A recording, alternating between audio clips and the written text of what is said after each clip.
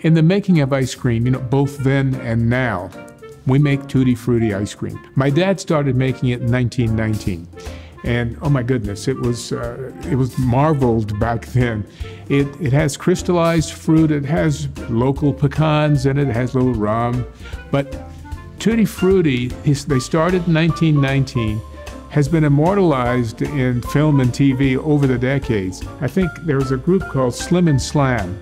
I think in the 1920s, 1930s, there's a recording of them singing it. And of course, it was on the Ozzie and Harriet show. How's it taste? Delicious.